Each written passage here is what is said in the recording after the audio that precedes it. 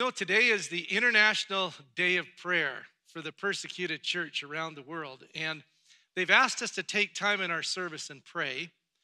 Not that this is the only day of the year that we pray for believers that are being persecuted. We ought to be praying for them regularly. But this day highlights it and reminds us of our responsibility. I would like to make it the week that this week, we could actually ramp it up to a whole new level. Now, while we sit here in freedom, and don't have to worry about being shut down for reasons that we're preaching the good news of Jesus. There are about 260 million Christians around the world that don't have the freedom we have, that today are suffering in one way or another from, some of them put to death, many imprisoned, many have their jobs taken away and suffer all sorts of ways simply because they're trying to live out their Christian faith in obedience to Jesus Christ. And it's so easy to forget them when we live in this part of the world with all the freedoms that we have here. Added to the troubles that they're going through is COVID, because of the discrimination and prejudice against Christians, when they need health care, many of them are being refused. And if they're in situations of lockdown, they're isolated from other believers when they need them the most. So this is a great opportunity for us as Christians to remember our brothers and sisters, about 260 million of them around the world, that don't have the freedoms that we have. There's a verse that they're using this year to encourage all of us. It's in Romans chapter 12, verse 12. It says, "Be joyful in hope, patient in affliction, faithful in prayer." We need to take that and remember that as we pray for our friends. Prayer is, we call it a linking activity. It links us with God, but also with the people that we're praying for in other parts of the world. And if you watched Pastor Tracy's video this last Tuesday, if you didn't, I really want to encourage you to go and watch it. She talks with Nick Ripken. He talks with us there, and it's about what it's like to live in the persecuted world. And there's some links there that would be really good to help you get a little more educated about what's going on in other parts of the world. And also just a great little video with 2 bullet points as to how we should pray. And I just want to bring those forward. They're asking that we pray today for persecuted Christians, they would have boldness, that they wouldn't be afraid to talk Jesus, that they would continue to be obedient to him, and they'd have strength to endure in very difficult circumstances. And also that they would know that they don't stand alone. They don't stand alone. They think they're forgotten. And it's so important that we don't forget them. So we're praying today, if this week you could take it into your home groups, maybe around your tables, when you're going for a walk, because it's going to be like 20 degrees or something. 13. That's a joke. 20 is a joke. 13 degrees.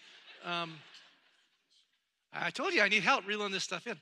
And, we could just lift them up to the Lord as we go along. That would be powerful. I'm going to show you a couple of resources in a moment, but first let's pray.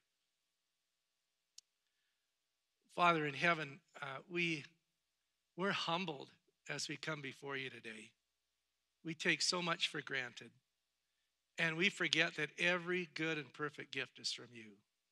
The boundary lines have fallen for us in pleasant places. We didn't choose to be born here in this country. We didn't choose to be a part of a congregation like this, but you took the initiative in everything. And you brought us into your church, and we're worshiping the day with freedom. We're worshiping the day with joy and with hope.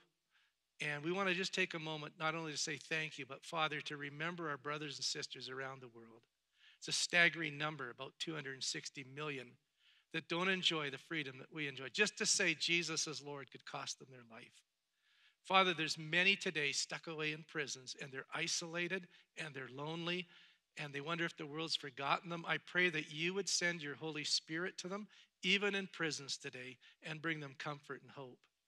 For families that are separated this way, I pray that you'd provide for them, because you said that if we prayed for our daily bread, you'd provide. We pray for daily bread for our friends around the world that are suffering a lack of daily bread just because they follow you, Lord Jesus. Father, we pray that you'd give them courage, you'd give them boldness, and you'd give them strength to keep going when it's very difficult to keep going. Father, would you give them your spirit, the spirit of wisdom and revelation, so they actually get to know you better?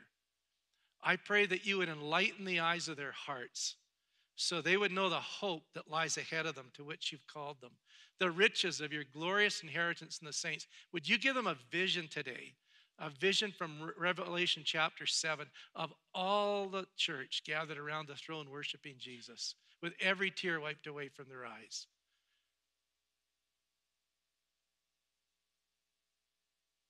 Father, would you share with them your incomparably great power? You said that's available for those who believe. And it's the power that you exerted when you raised Jesus from the dead. I pray they'd know that kind of power to endure and live for you. Father, I pray that you'd keep these things on our minds and hearts, because we so forget and get caught up in our own stuff.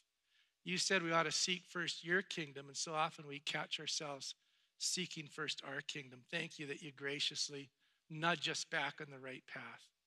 Father, would you let them know today they're not alone, that there's Christians all over the world praying for them, and we'll continue to pray for them. And so I pray, Father, that you would assure them of your presence. And we ask it in Jesus' powerful name. Amen.